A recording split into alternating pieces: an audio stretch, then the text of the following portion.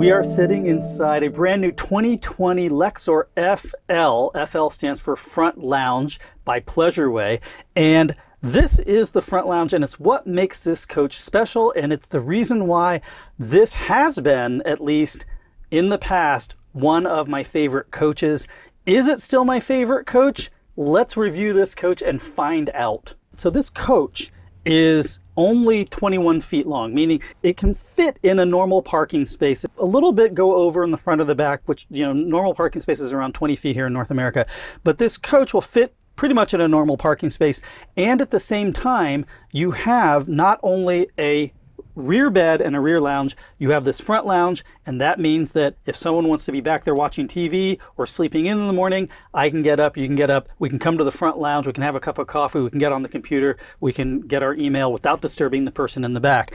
And as front lounges go, this is very basic, but it's got everything it needs, and it really works, starting with this simple computer workstation here, which is where I can set up my laptop. I've got 2 AC outlets down below. I've got 2 USB ports.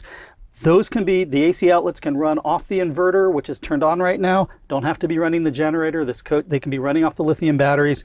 And then this has got the Lagoon tabletop here that you see, which can act as, for the passenger side, as a workstation as well, or we can use this for dining as well. And the Lagoon table is excellent because it moves around very easily. You can get in and out here by just pushing it and get it into the configuration that works right for you. You can certainly go into coaches which have front lounges, which are a little more luxurious than this, a little bit larger than this. Keep in mind, this coach is barely over 20 feet in length.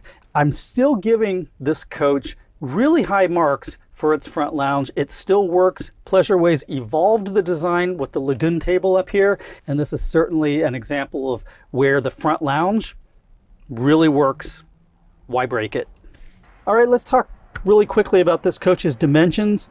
Its exterior length is 20 feet 11 inches. Now, the standard parking space here in North America is around 20 feet in length. So this will fit in a standard parking space. It might spill over a little bit on the front and back, but it's certainly, you'll be able to pull it into street parking and also into small parking lots, like if you go to a grocery store and things like that.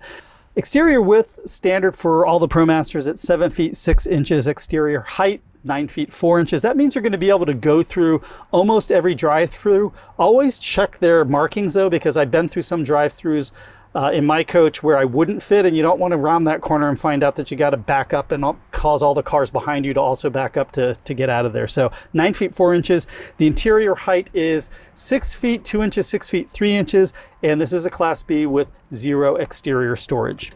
All right, let's take a look starting with the outside. Now, the Lexor TS and FL are both built on the Ram ProMaster chassis. And as you can see here, I mean, it's got a really clean automotive look. There are no swoopy graphics or things like that. I love the CR Lawrence automotive windows. These are a little bit more expensive, but they just give it a really clean automotive look. You have your freshwater hookup here. You have AC outlets here. You don't have a lot of extra stuff here.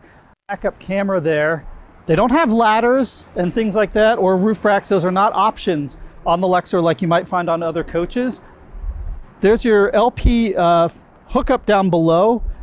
So if you want to have some outside barbecue grilling, there's your trailer tow hitch there. Now, as we come along to the driver's side, again, very clean looking. You do have your service center here. You have some venting. This does use a 3-way absorption refrigerator on the inside. So that's why you see these vents here for the refrigerator.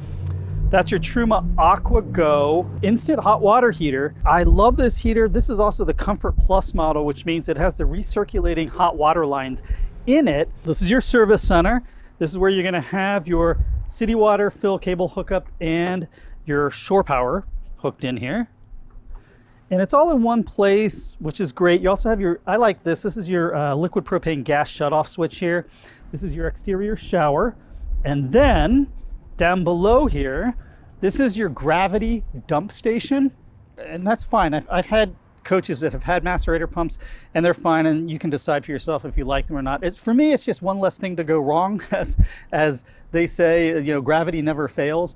And I do want to point out, this is not a heated system like we have seen on other coaches like the Winnebago Bolt, which provides some heat here so these exterior lines here for the dump station don't freeze up in really cold weather.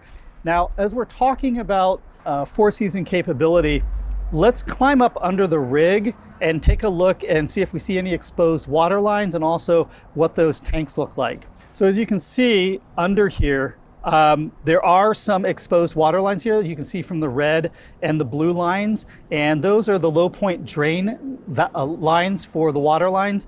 And unfortunately, those pieces there, they are exposed, and it means in low enough temperatures they could freeze and they could crack the lines. So I would say as far as four-season capabilities, this coach, if you're looking for that, is really not for you.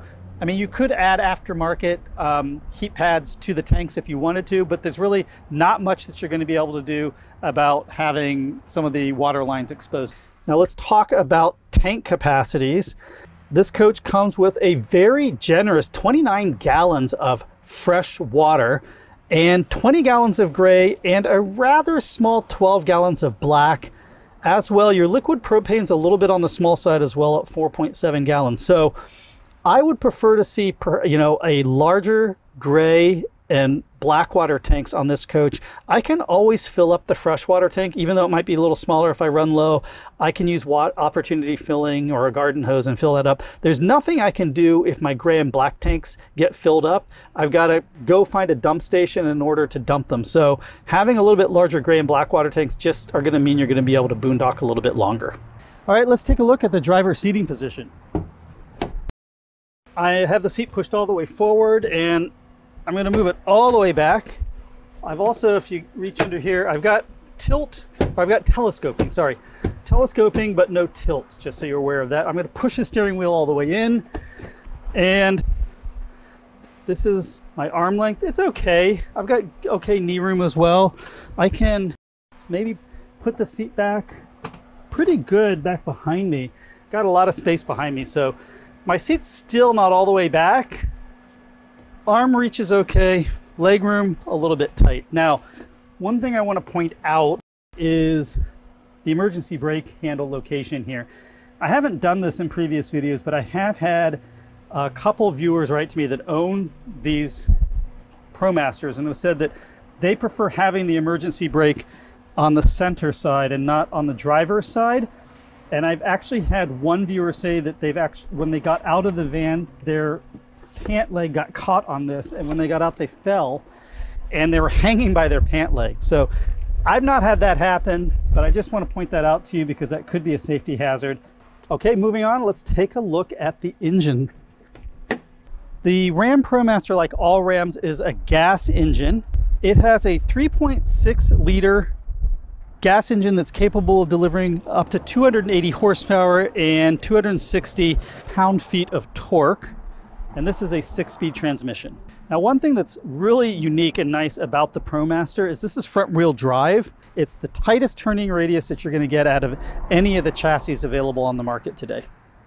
So let's take a quick look at the top here. Now, there's no ladder available from Pleasureway on any other model, so I asked our intrepid camera operator Alex if he could go up top and take a look. As you can see here, I mean, it's pretty clean. You've got your air conditioner here in the back, and you've got your vent fan in the front.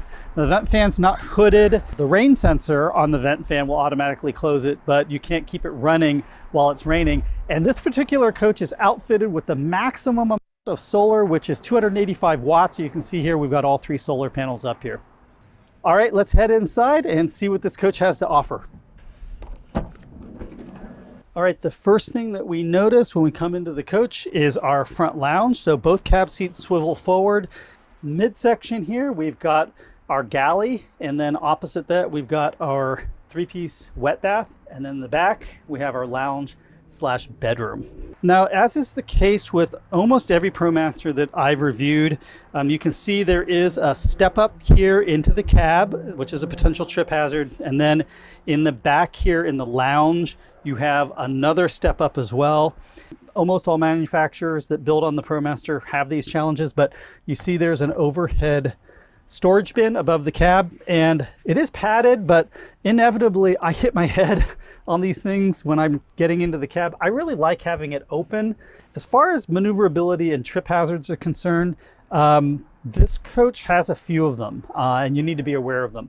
But We do have really good aisle width, as you can see here. They placed the bathroom at a good location close to the entrance, so you get a little more width there.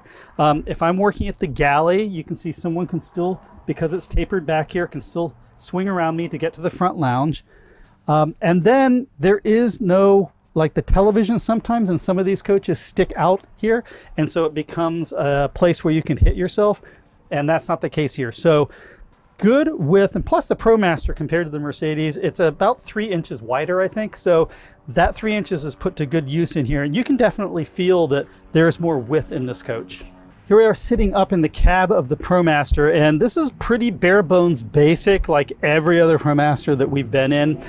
And keep in mind, the ProMaster is the least expensive of all the chassis available here in North America. So this is definitely not a Mercedes Sprinter. And you can tell when you're inside of it. I mean, we have manual seat controls, we don't have heated seats, and we don't have all the safety features that are available on the Mercedes as well. So for instance, the Mercedes has blind spot detection, lane keeping assist, collision detection, and all of those things are not available on the ProMaster.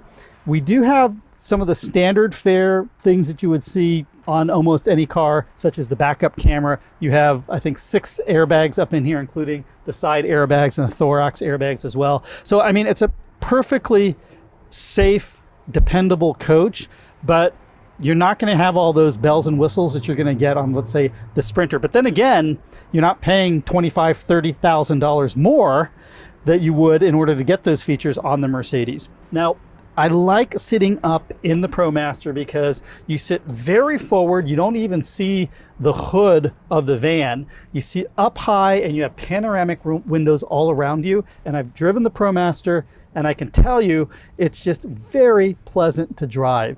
It's smooth. You can definitely sit in these seats for a long time on long road trips, and you're not going to get tremendously tired. All right, let's take a look at the galley here in the FL. And this galley is perfectly serviceable. I mean, it's got everything that you need. You've got your 2-burner LP cooktop. Induction's not an option, unfortunately, on the Lexor. They've upgraded the sink in 2018. As you can see here, it's a lot deeper and a lot bigger, and I would really appreciate that if I were in the coach. I have a much smaller sink in my Ascent. They upgraded the faucet here to be the high neck gooseneck faucet, and again, those are the little things you appreciate, just trying to get pots and pans in. The one thing you should notice is that there are no counter extensions on other side, and that's kind of a pity. I mean, you do have this cover over the sink, but if you need to be using the sink while you're cooking, you have very little counter prep space. You have a little strip here and maybe some stuff back behind here, and that's it. So I got to ding Pleasureway a little bit there. It really would have been nice if they put a flip-up counter extension here just so you can set some stuff there. Let's talk about occupant and cargo carrying capacity. We start off with a pretty healthy, almost 1,400 pounds, 1,395 pounds of cargo carrying capacity. Now, remember, we always have to subtract off the weight of the driver and the weight of the passenger and the weight of a full tank of water. And in this case, we have a 29-gallon freshwater tank, 8.3 pounds per gallon. That's around 240 pounds. Sum it all up, what are we left with for net cargo carrying capacity? 795 pounds. But in this case, on the FL, we've got a well-balanced amount of net cargo carrying capacity and storage in the coach. So thumbs up to Pleasureway for balancing those. Now, as far as storage is concerned, so you do have a large drawer here, and it's pretty deep. And you'd be able to put pots and pans and plates and stuff there. You can see these are soft closed drawers, which I like, but they're not positive locking. They do have the latch in the back, which I think is probably rated to, I think, 10 pounds or something like that. So, but these are not positive locking. These doors are also not positive locking, but you do have some storage down here as well. It's a little bit. And then you have some storage here. This houses some of your electrical panels and components on this side. So you have just the space to deal with here. And this rear storage cabinet in particular is very wide. It goes all the way out to both edges, and you're going to need that for your bedding and your pillows and things like that. A lot of times we don't think about that, but your blankets and your bedding and your pillows, they take up an enormous amount of space, and this type of cabinet is perfect for storing them. So once this cabinet is taken up, storing all that stuff, you still have plenty of other cabinets back here to store all your other belongings. Let's talk about this coach's electrical system. So Unlike any other coach on the market, this coach comes standard with 200 amp hours of lithium batteries. You cannot upgrade that at all. It's 200 amp hours, that's it. But I can tell you that that's going to meet 99% of all of you. It's going to meet your needs, no problem. So that's standard. Also standard on this coach is a 2,000 watt inverter. What does the inverter do? See all these outlets in the coach, right, that look like your household outlets? It allows you to plug in standard household appliances into those outlets, and it powers them off of your lithium battery. So the inverter just allows that to happen. At 2,000 watts means that you'll be able to run things like your microwave and still be charging your laptop, and you won't trip any breakers. This coach comes standard with a 2.8 kilowatt liquid propane generator. And then as far as solar is concerned, as we saw up on the roof, you can get anywhere between 100 and 300 watts of solar. This particular coach has 285, 300 watts of solar, but those are optional. And that is something that I wish Pleasureway would consider, at least at 100 watts, making it standard, especially at this price point, which is a premium price point for a ProMaster based coach. It would be nice to have at least some solar as standard. Other electrical system upgrades, this coach has multiplex wiring and color touchscreens front and rear. So for those of you who don't know, multiplex wiring means that we can do things like color touchscreens, and we can consolidate all those controls into a single color touchscreen panel. Across the galley on the driver's side, we have our 4.9 cubic foot three-way refrigerator. You can see here, pretty good size. We have a separate freezer compartment up top here. The disadvantage of a three-way refrigerator is it takes a long time to cool them down. So I have a three-way refrigerator, and I need to cool it down about a day before I go on my trip in order to get the temperature down. And the other disadvantage is in really hot temperatures, they struggle to maintain the temperature on the inside. So those are the disadvantages. The advantages of them are that they don't require you to be constantly drawing off your battery or drawing from electricity. They can draw off propane, and they sip propane. I mean, you know, you can go a month running your refrigerator off the propane tank in this coach and never have to start the engine or never have a bit of sun at all. So my personal preference would be, I would like to have a compressor. If you've got enough solar on the roof like this one has with 300 watts, and you've got a lithium battery pack like this one has with 200 amp hours of lithium capacity, then a compressor refrigerator makes much more sense than a three-way refrigerator. Now, I'll say the other thing I don't like about this particular model of this refrigerator is, notice these controls up here, which lets you set the temperature and also switch between propane, battery, and shore power. Driving down the road, you have to remember to switch this to battery. I wish that this were automatic, and secondly, I wish that it were not hidden behind the door here where I know I would forget about it. It is a convection microwave. That means you're going to be able to bake in it as well. But let's just take a look. So if you want to get something out of the microwave, I mean, you know, you're going to bend down, and that may work for many of you. Just be aware of it. Try it yourself and see if you like that or not. Having the stove right next to your upholstered couch or ottomans and furniture and things like that, and this is something to consider. We are right next to this, so if you're frying something or cooking, splatters will be splattering onto your ultra leather over here. So just be aware of that. Now, the bathroom in the Lexor is a three-piece wet bath. Three-piece means that we have a toilet, a shower, and a sink. Wet bath means we're sharing all one area here. Now, a lot of people look at this and they say, wow, that can get wet. Yeah, this is waterproof paneling. It can get wet. They do provide for a curtain here, and the curtain has Velcro. And so what you're supposed to do is, you can see the rail goes around here. You're supposed to pull the curtain around here. And if you take a look down here, this is something Pleasureway really does well. You can see the detail. This is all sealed here with a silicone sealant. And so there's not going to be any water that leaks down in there. Still, this is, I would say, not as waterproof as having a single one-piece fiberglass enclosure that we've seen on some coaches, which there are no seams that need to be sealed like that since it's just one piece, so just be aware of that. But I like the residential look and feel of this bathroom, considering that we're in a coach that's just barely over 20 feet in length. I've got a Corian countertop and a stainless steel sink here, and I've got storage underneath.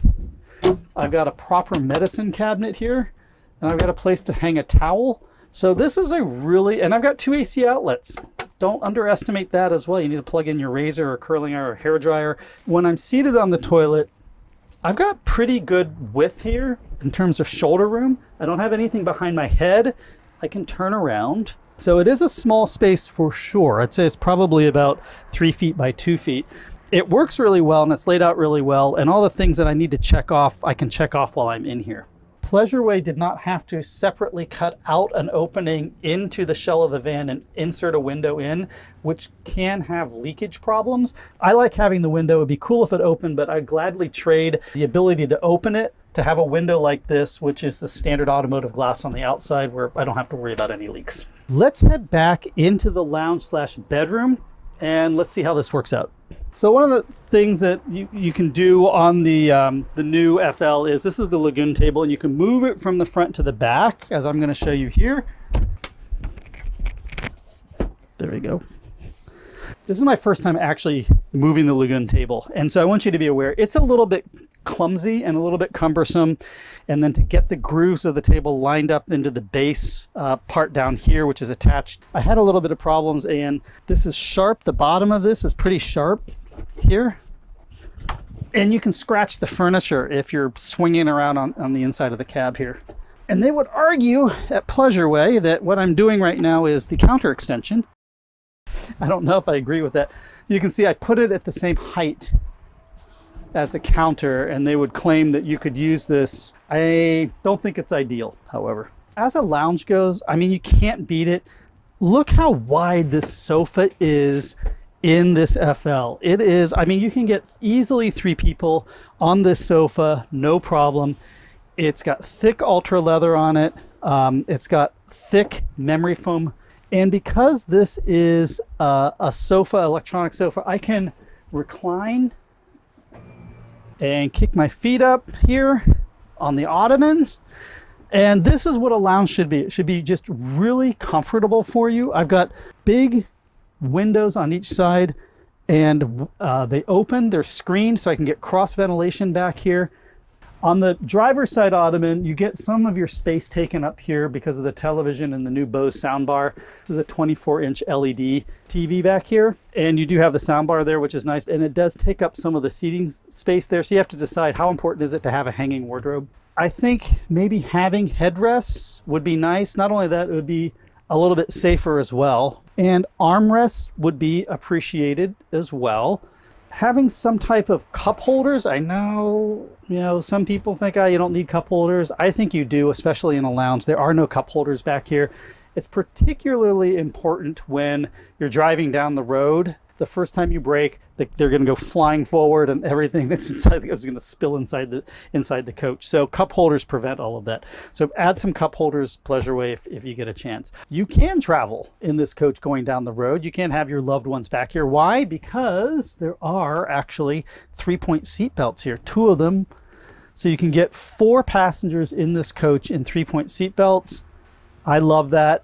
Things like AC outlets and USB ports. So this coach has both. They've got a set of AC outlets under this ottoman here, and then each side here have USB ports as well. So you're covered here in terms of needing to keep your phone and your tablets charged in the FL. All right, so how do we turn this rear lounge into a bedroom, and how does it function as a bedroom? Well, we simply extend out the sofa.